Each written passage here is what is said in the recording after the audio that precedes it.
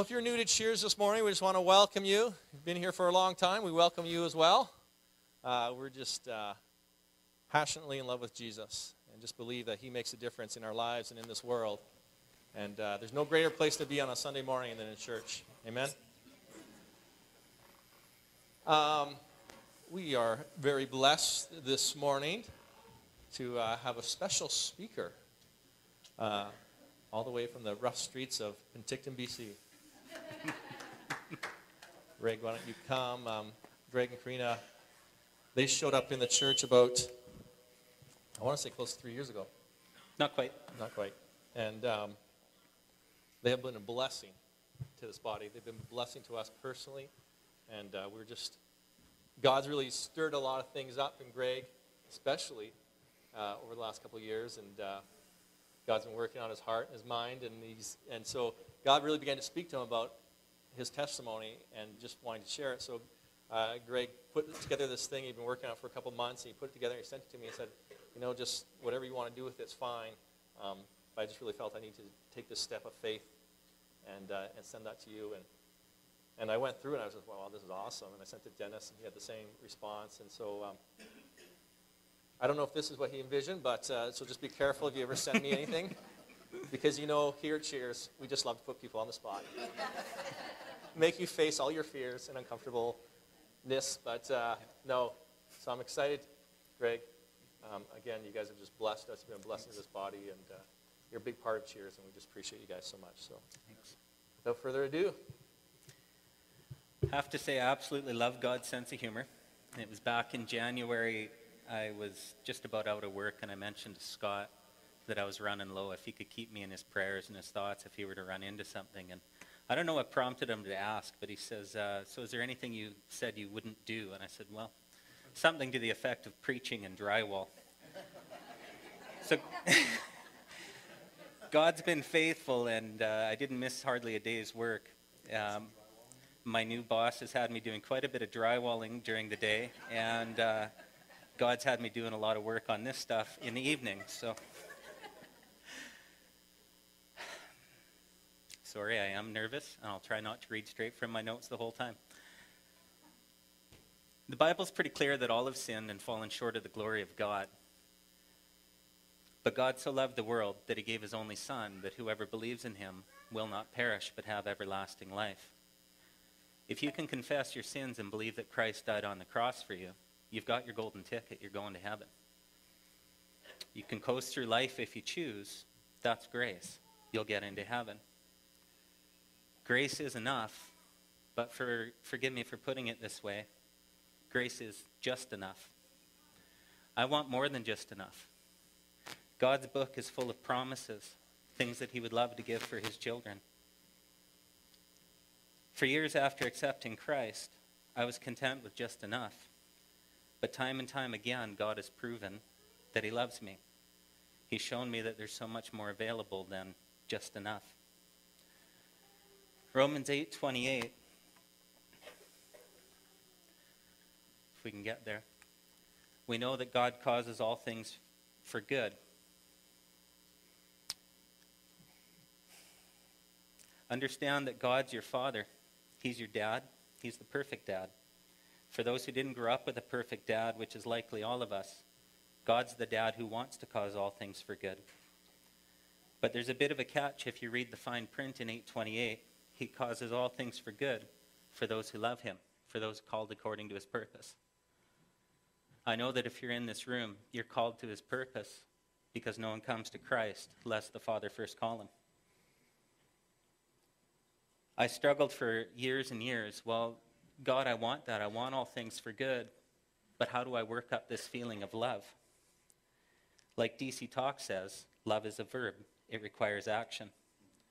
Would it maybe be fair for me to reword Romans 8:28 to say God works for good, all things who walk in obedience to him?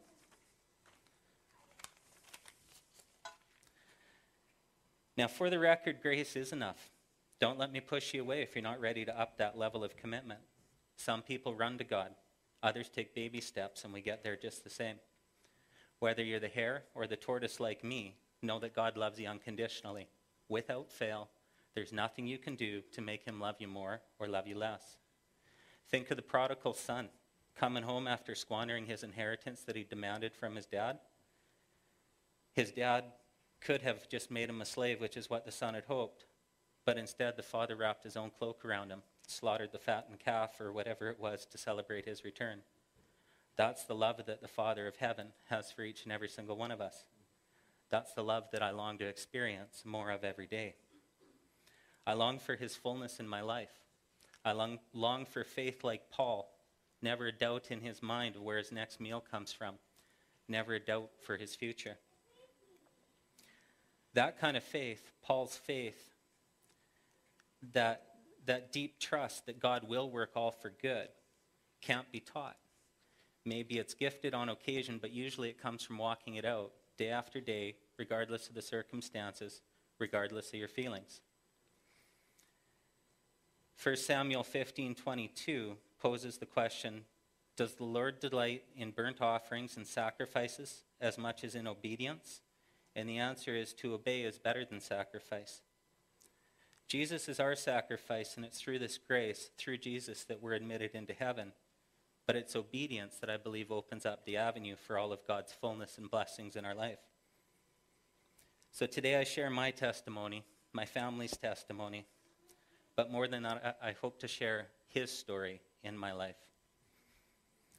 My testimony is my journey of moving beyond just enough, living solely under mercy and grace, and the principles that help me to walk out love the verb when I don't feel love the mushy feelings.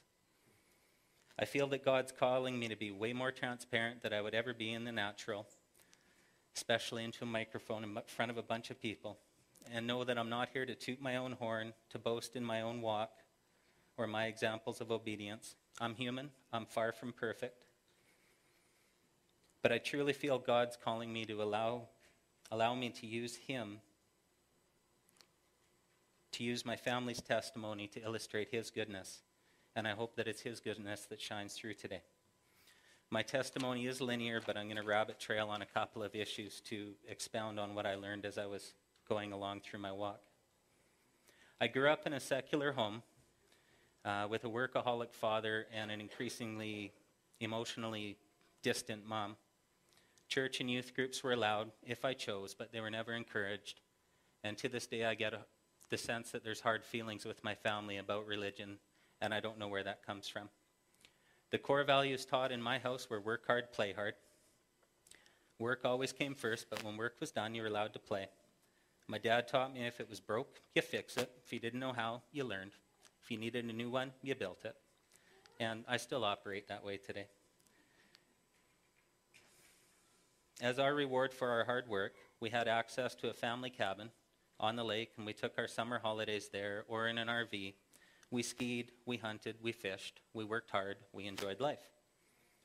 My parents had little in common, and as their relationship with my mom's family collapsed, we lost access to the family cabin. And I know there's more to the story, but it seemed like working for our holidays at the family cabin were the glue that held my family together. After we lost the family cabin, my parents divorced when I was 15. I was quite blindsided by it. I was rather devastated by it. And I sought comfort with the wrong people, the wrong habits. For the next year and a bit, I dabbled in a world of drugs, alcohol, and the occult. Just before grade 12, something in me woke up, scared of where I was headed, knowing I wasn't headed down the path I was called to live. Not that I knew what that was. And by choice, I moved in with my dad, knowing that he'd hold me to a higher standard, a standard of hard work, sobriety, and discipline. It's exactly what I needed at the time. I ended up finishing grade 12 with great grades, with the exception of English, and several top industrial education awards.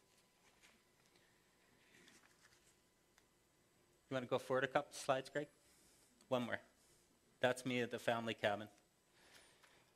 This is actually our engagement photo before we knew it was our engagement photo. I met Karina at our dry after grad, the very last function of the year. We clicked immediately. But as I learned, she had 2 kids and an ex-husband. I was 18, looking for fun, not commitment. After some months, we bumped into each other again. We dated briefly, but we weren't headed down the same road. So we called it off, but somehow both of us feeling it wasn't over between us.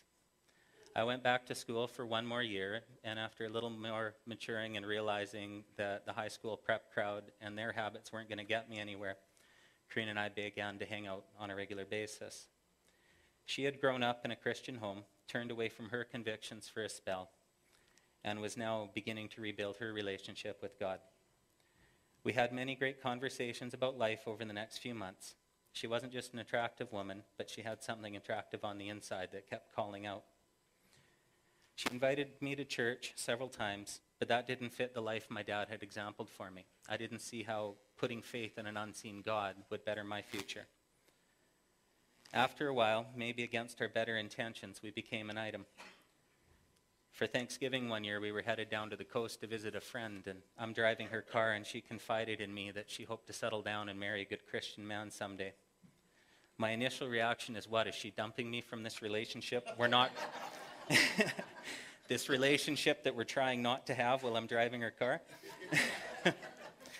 Realizing I didn't want to lose her to Mr. Right without seeing if I could be Mr. Right, it made me curious enough about Christianity that I joined her at church, just to see what it's all about. After attending church for a while, with my eyes wide open and asking a bazillion questions, I asked God into my heart in the spring of '96. At that moment, I knew without a doubt that God and the Holy Spirit were real. That's another story.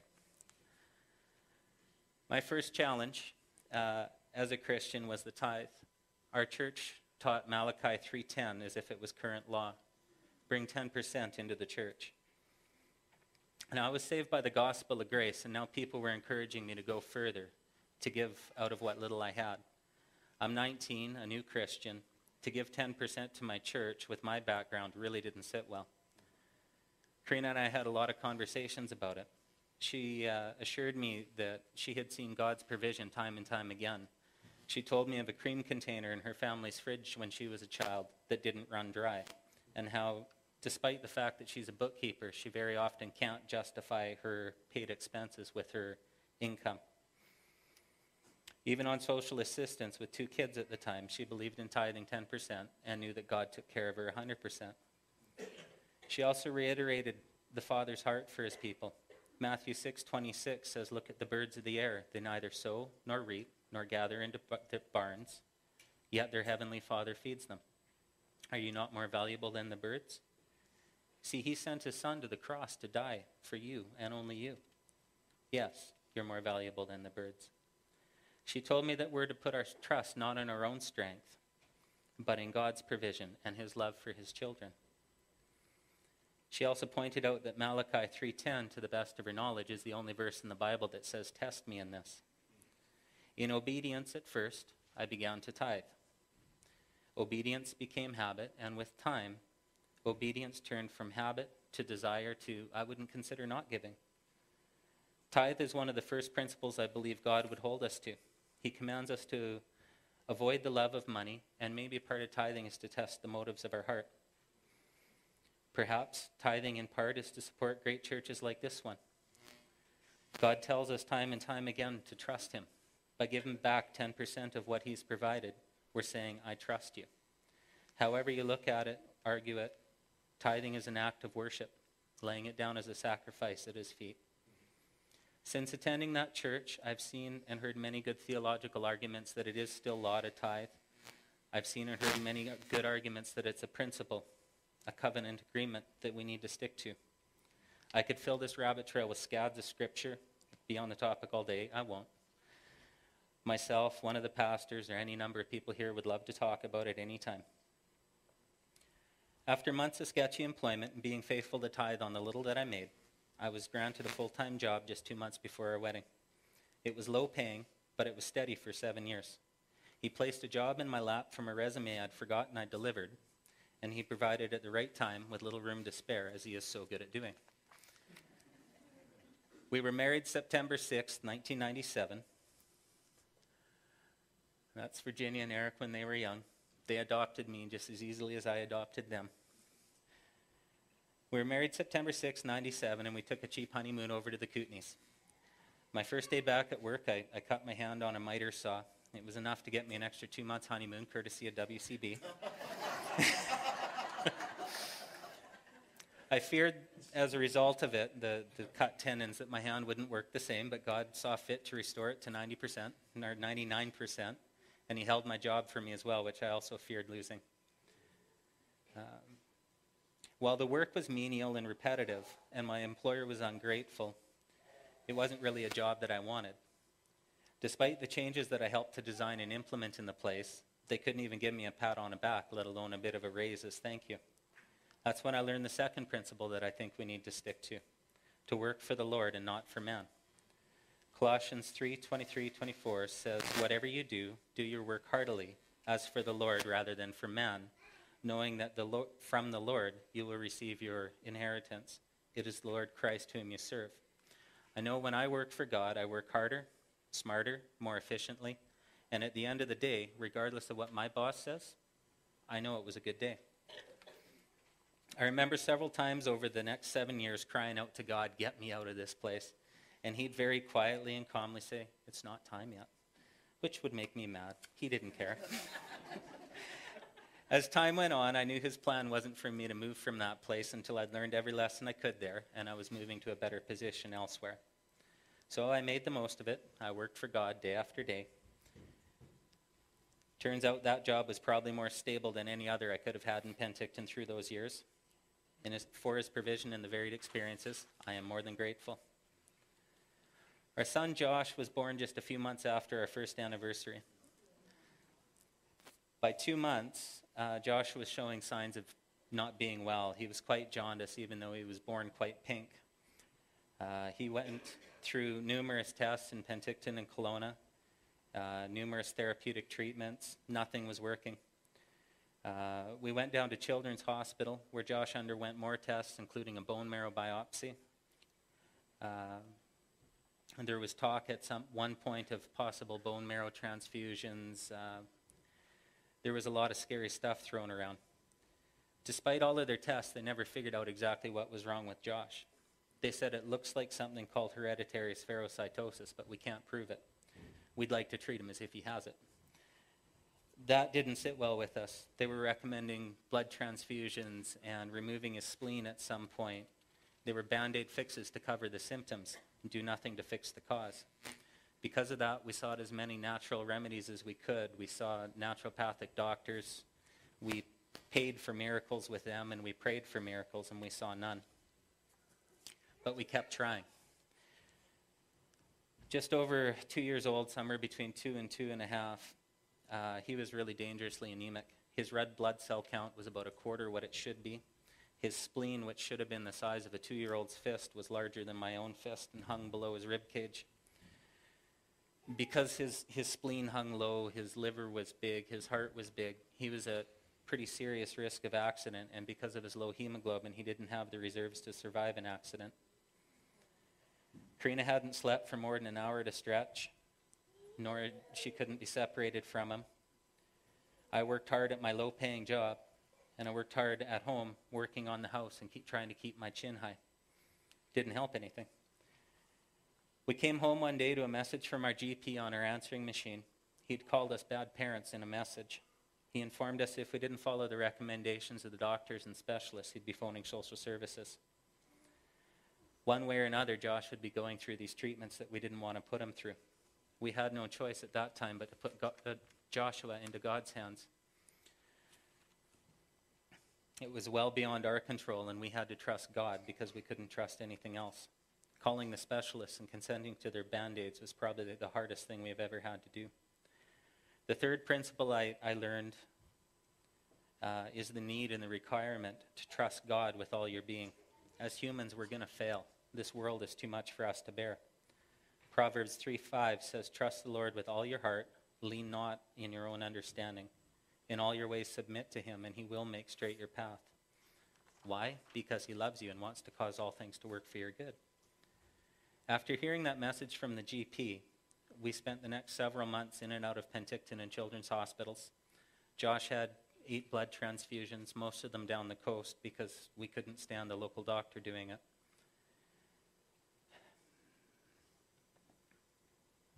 The doctors down the coast were amazing, but it was pretty costly to get there. In total, we had made a half dozen trips down to Children's Hospital, staying at Easter Seal House. We'd drive out on a Thursday, and we'd come home on the Saturday.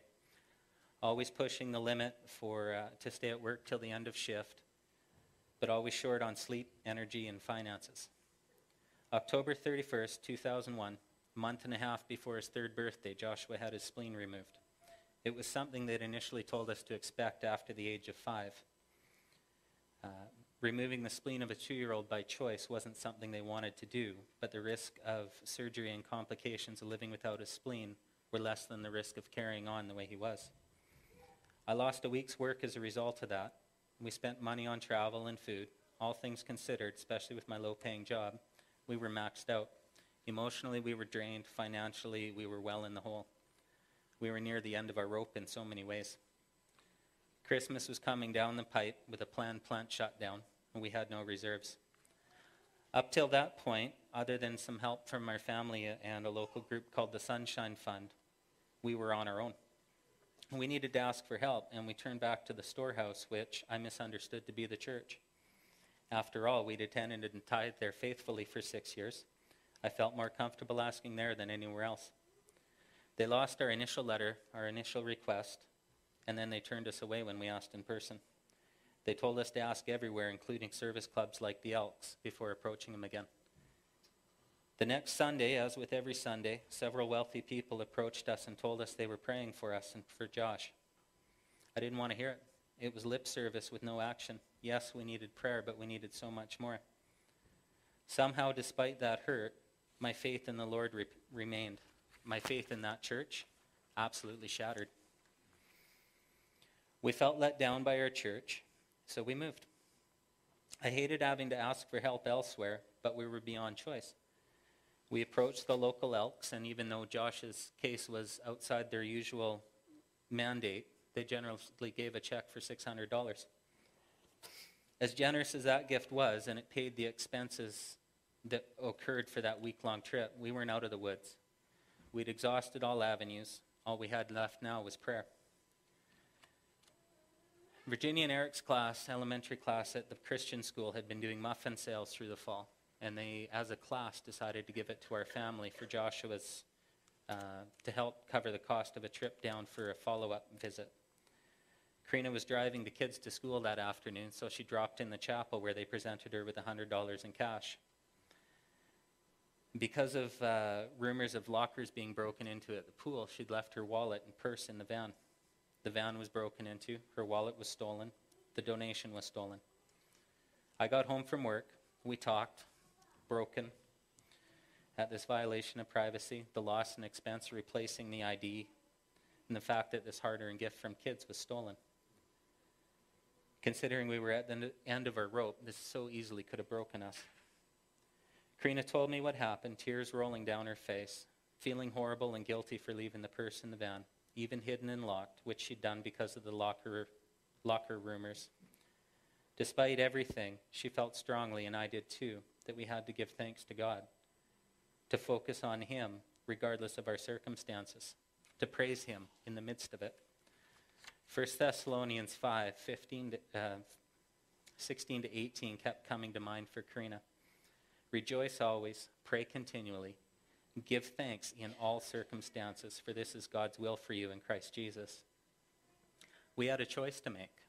Obey God and give Him thanks and praise, or give into our circumstances and despair and defeat. We chose to obey God's prompting. It was warfare, and we felt it. I don't remember if we turned on the worship music, but I do remember we embraced, we wept, we praised God. We declared to God in that moment that we trust Him. Despite anything else, regardless of how bad things look, we're still going to trust Him. To praise God when you're under attack is warfare, and that's what we did in the kitchen that day. Like with Paul and Silas in the dungeon, broken and shackled, they cried out to God, and God delivered. Unbeknownst to us, a parent from the school had phoned a local radio station, or two, and from the radio stations, the newspapers found out about it. Within a week, Karina had been interviewed by 2 radio stations, 2 newspapers, and a reporter from CHBC. The news of Josh, his health, and the circumstances of the stolen donation were covered all across the valley. We had to leave that weekend for a follow-up for Joshua's surgery. We decided to make the most of it, and we got, via Air Miles points, tickets to Science World. That would be our kids' early Christmas present. But that would be their only Christmas present because we had no reserves. We refused to put any presents on credit after the year that we'd had. Joshua's follow-up was an answered prayer.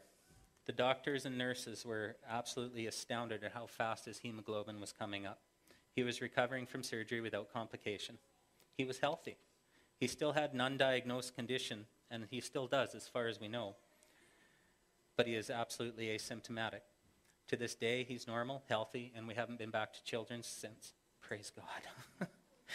We put Josh into God's hands, and God delivered. The 2-year delay was really hard to handle, but his ways are higher than our ways, and we need to trust him. We need to pray continually and wait on his timing.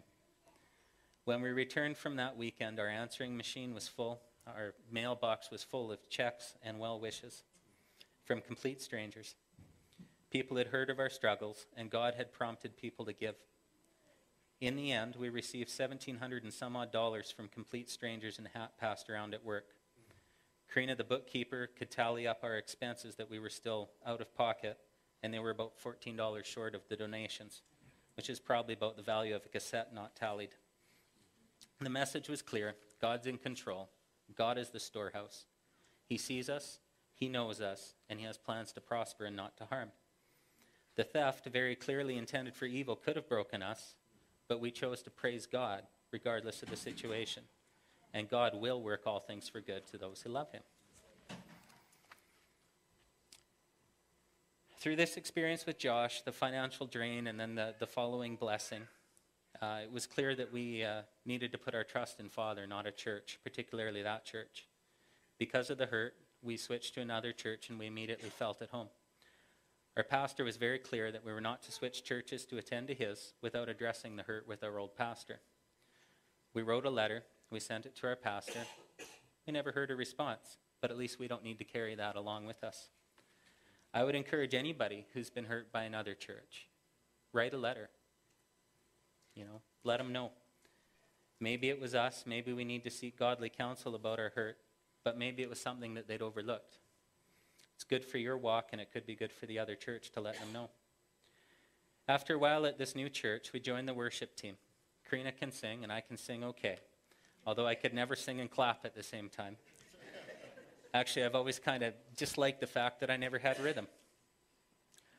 A new worship leader joined our church, and shortly after, all of our drummers moved away. The throne at the drums was empty. It was like it was calling out. I sure miss the drums, but I have no rhythm. Jason, our worship leader, says, sit down, try this. Okay, I can do that. I started playing drums that Sunday, and I stayed on the drums for the next 5 years. God calls the equipped, or he equips the called. Turns out our worship leader was a drummer from way back. He still had quite the set at home. So he did some training, and I enjoyed it. Principle 5 in my journey is God does equip the called. And for the record, if you're here today, it's because you were called. I have to admit that while I was drumming, I was still a pack-a-day smoker. I felt incredibly guilty sneaking out for that cigarette in between practice and service. It wasn't until a couple of years ago that God delivered me from the cigarettes. I bring this up to say that we don't have to be an uber Christian for God to use us. He can take us where we are, as long as we're willing. God will equip the called. Round about the same time I started drumming, Okanagan University College announced a pilot project of a trades teacher training program. This was an answer to an unspoken prayer. I'd just told Karina about a year previous, if the right programs ever came to the Okanagan, I'd quit my job and go back to school. Her response at that time was, careful what you say, I'll hold you to it. So that said, when the program came to the Okanagan, she held me to it. We were sitting down discussing what she might do for work, and I felt horrible that she felt certain she'd be chambermaiding or something. I knew she was capable of so much more in an office, along the lines of bookkeeping or office admin, but she felt ill-equipped to apply for any of those, and most of the jobs advertised were 40 hours a week, and she only wanted 25 or 30. In the midst of one of our conversations of what she might do, our pastor dropped in, literally in the midst of one of those conversations, and asked if she would consider taking over the bookkeeping and secretarial at the church, effective the week that I quit my job. I love God's timing. First year in college went smoothly, for a tornado. But it went well. Despite what my high school academic teachers said about me, I proved them wrong, with God's help, of course. When that year wrapped up, I was contacted to do first aid for a framing crew building the Christian school. That wrapped up just in time to go back to school. First year I was called to do a renovation that lasted the summer. In the second year, I was called to do first aid for a framing crew. God has always provided the work that we've needed. When I finished school, deciding not to pursue teaching as a career, but thankful for the opportunity and growth, Jack phoned me back and I went framing again. When that job was wrapping up, I had another phone call. Karina's uncle had been hurt on the job and needed me to take a house to lock up. The work has always been there as needed. Actually, I forgot to mention that in school, returning to school with a family is quite the financial burden, not for God. Every time things looked like they were going to get really tight and uncomfortable, God showed up. An unexpected bursary that I hadn't applied for, student loan forgiveness or something. God's provision is amazing, and his timing is always right. A couple of years back, we were both quite spiritually dry. Probably a few years back now. Karina had tired of the office admin position and trained her a replacement, and after our worship leader left, I grew tired of being on the drums. Our ties to that church were lessening, and we really noticed that Josh had no peers, and we felt quite guilty about that. We started looking around for a new church based simply on our son's need. Little did I know that God had plans for us here too. God led us to Cheers. We thought we were moving for Josh, but looking back, it's clear that God's plans were for us as well. Spiritually, we've all grown closer to the Lord and his plans for our lives. We can bring our teen and find lots of peers, or we can bring our grandkids and fit right in with our pastors.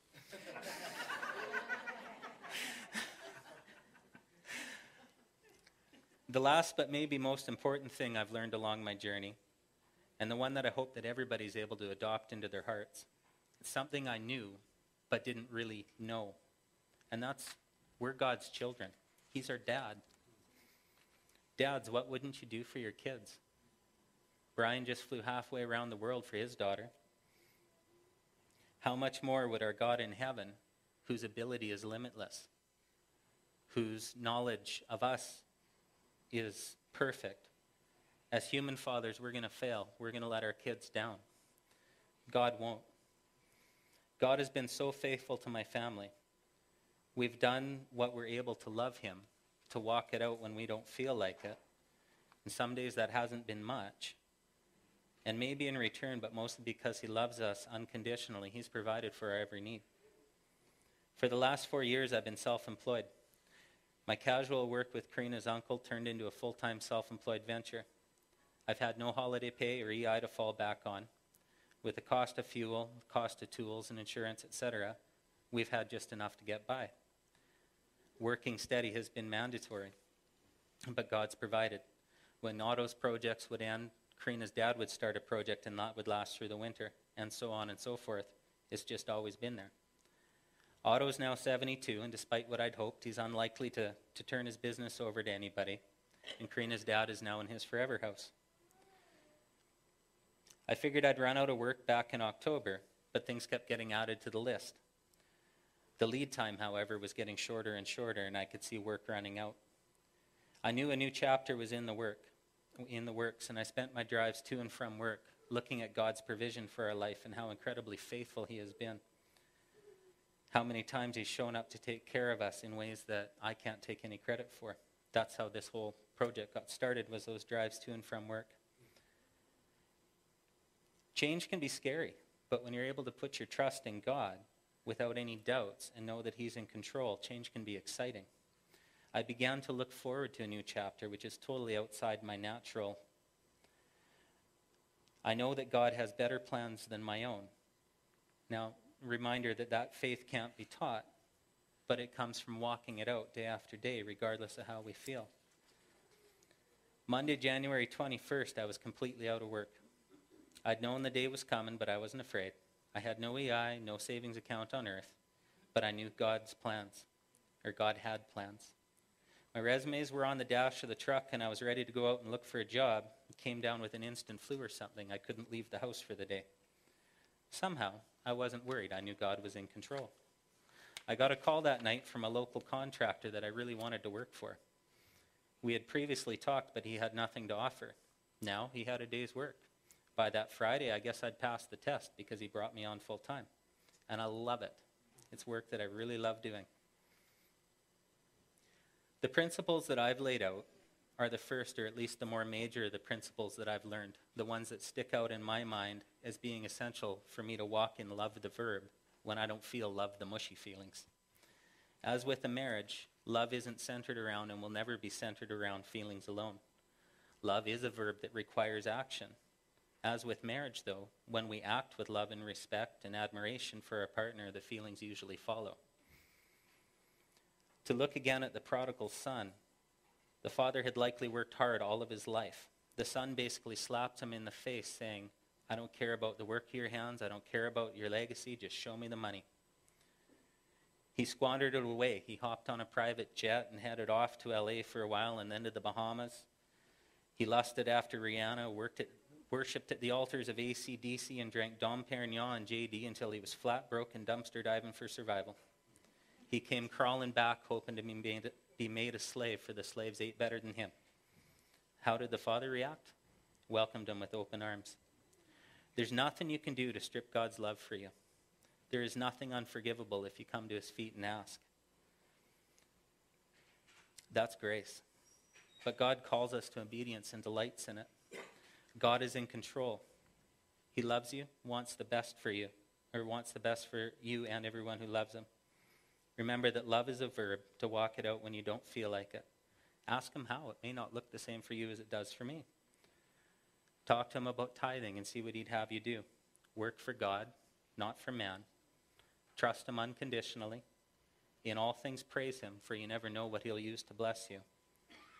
Know that God equips the called, and every one of you here is here because you were called. But above all, know that you're his son, you're his daughter. He wants the best for you, and you're heir to his inheritance.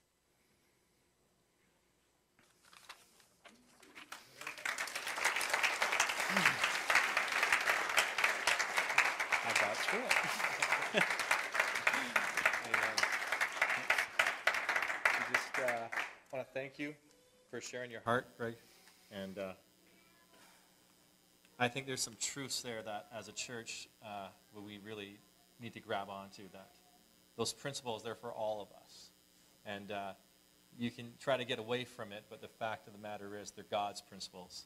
And God has set these things out in his word. And I really encourage you to grab a hold of those, because God will he'll walk through life with you, and you can trust in him when you've placed your trust in him. And for many of us, that's hard. And for a lot of us, most of us, it starts with tithing. Yeah. You have to place your trust with him. Have the worship team come up, and just want to thank you, Greg. We appreciate you guys, love you guys, and thanks for your willingness.